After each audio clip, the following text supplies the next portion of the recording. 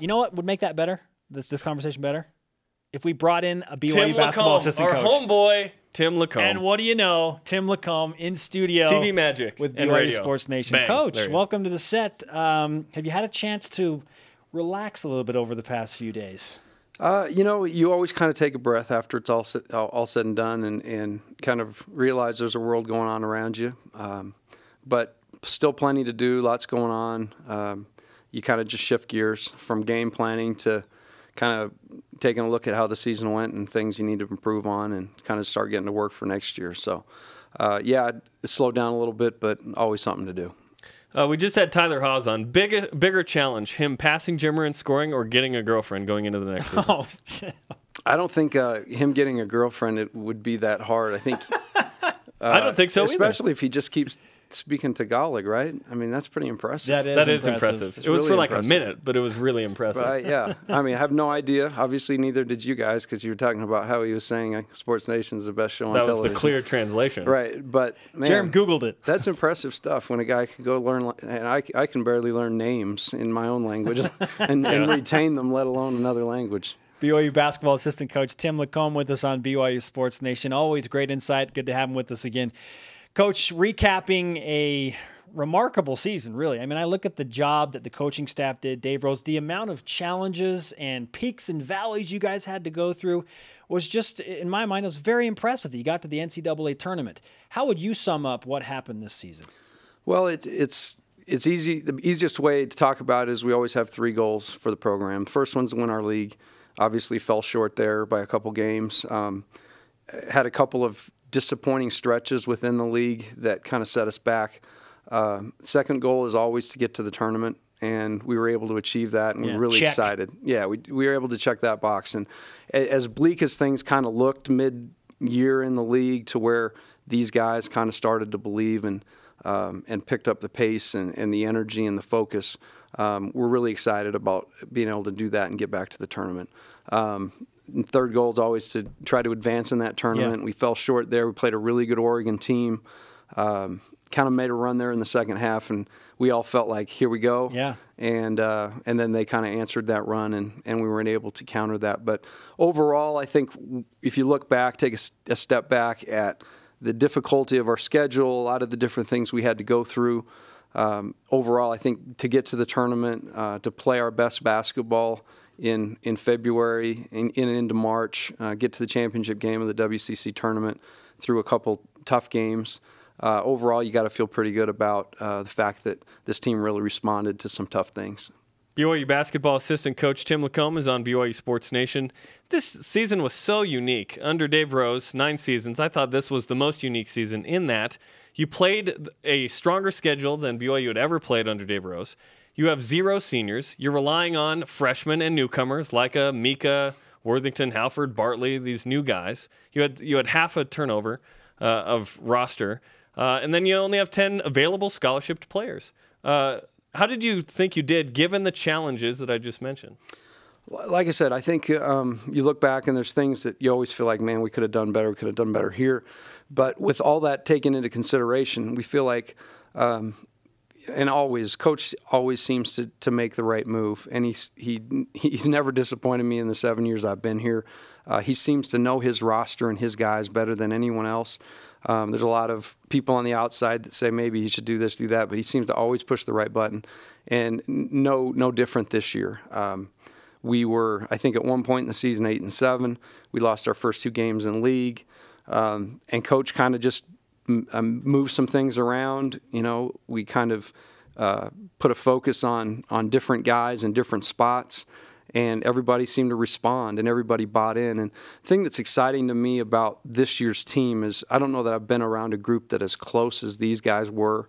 You know, we would leave a meeting, and the coaches would leave, and the guys would stay, and they'd be in there for an hour enjoying being around each other. So there wasn't a lot of the jealousy, the cliques, and I think ultimately that's kind of what held us all together. Tim LaComb, BYU basketball assistant coach on BYU Sports Nation with Spencer Linton and Jerem Jordan.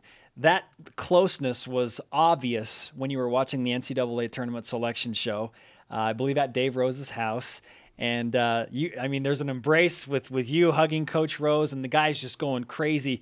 For me, that was certainly a highlight of the season. It didn't even happen on the court, but it happened off the court. What was that going through? What was going through your mind during that whole experience? Well, with that being such an important thing to us getting to the tournament, and not really knowing, particularly with Kyle's injury, whether we were going to be penalized for that or how we were going to be penalized, and everybody was talking about us being the last team in, so it was pretty tense. And there were a couple of slots that came and went that we felt like we could be in with the Thursday-Saturday play. So when they flashed it, I don't know that any of us in the room, particularly when they flashed Oregon because we'd played them before, were all quite prepared to be the team that was going to play there. And so I think it was a couple of those things where it was really tense, and we weren't expecting per se that spot, but the room erupted. The funny thing is we had some people upstairs that weren't in the room that said they literally felt electricity, come through the floor, and damages. It was a great experience, a great day, and really happy because the guys worked hard for that, and for them to be rewarded for it, and for the committee to realize the body of work and everything we'd kind of been through. That was really a neat day. Who had the best celebration in that room? Oh man, I never did watch the replay of it. You haven't watched it? No, I haven't seen it. Oh, it's fantastic. Yeah, I need to see it. There's so many. We've watched it like 20 times each just to see the different guys doing different stuff. I was the happiest for Coach. He has given his heart and soul to this place, and he's been through so much. And getting to that tournament and what that means for our program, I know how important that is to him.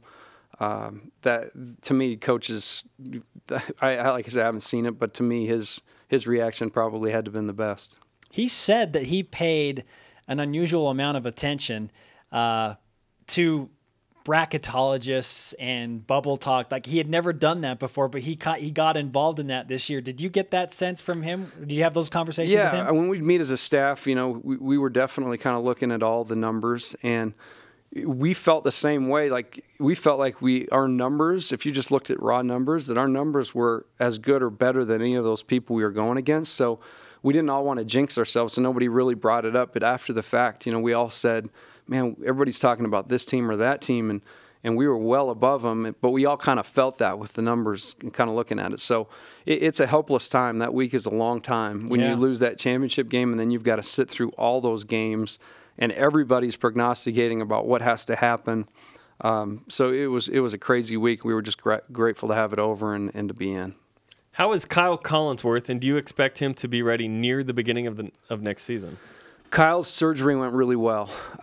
He's as tough a competitor as I've ever been around. So I don't doubt that he'll be on track to be ready for next year. With no setbacks, hopefully, is what we're all kind of hoping for. And that'd be best case scenario, right? Right. 6 months. Right. And I'm definitely a best case scenario guy. I mean, I've been married for 20-something years, and that's how I got my wife to buy into that whole marriage thing. She was your best case scenario. That's right. But no, I think Kyle is. I think he's right now. He's in a lot of pain. He's struggling. He's going through all the tough stuff. But like I say, I believe that he's as competitive and driven as any kid we've ever had. We're going to go see him, here today and have lunch with him and kind of get a better feel for it. But feel really good about the surgery. The doctors are real positive about it. The one thing the doctor did say is that the one thing he can do all summer is shoot free throws. Which baby! Which Did will you be laugh great. when he said that? No. He's like most of the guys who I operate on. Yeah. Don't do all basketball. I do all sports, but in basketball they become better free throw shooters, and I know that's a huge goal of Kyle's, and so hopefully that works out well for him and for everybody. Tim LaComb, BYU basketball assistant coach, joining BYU Sports Nation right now.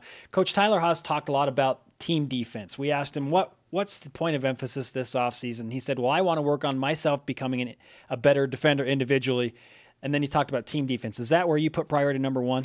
Yeah, I do believe that overall we probably had our biggest difficulty night in, night out with guarding. And we've got to become more committed as a team to guarding. And it's a team thing. I mean, 4 of the guys out there, 3.5 guys out there can do their job, and somebody lets the team down, and it all kind of comes back to the importance of a possession, valuing the importance of a possession. And I think Offensively, we got way better as the season went on at valuing opportunities and when we had advantages. I think that's something we do, though. Every guy has to kind of look at himself in the mirror. We've got to make sure that it's right from the very beginning, it's a priority because you can see that you can score a lot of points in this tournament, but everybody's pretty talented out there, so you've got to kind of have some juice to your defense. Really feel like, if you break everything down with how fast we play and the number of possessions we play, sometimes points get a little bit skewed, and percentages aren't that crazy out of whack. But it's just a stop here, another stop there. I felt like we were pretty good on the glass this year. We just all of us need to kind of just buy into how can we get a little bit better defensively and help us win 3, 4, 5, 6 more games. Yeah, once you get a few more stops, look out. We're talking Sweet 16. It could be that close. Well, thank you for the time. We want you to sign this Rise Up flag if you have a minute. It might devalue it. Is that all right? No, absolutely not. All right. Come on. We have great signatures on here. Tim LaComb, thanks for the time. We'll talk to you in a couple weeks, months. I don't know. Hey, it's great being with you. Thanks. Thanks, Tim. All right.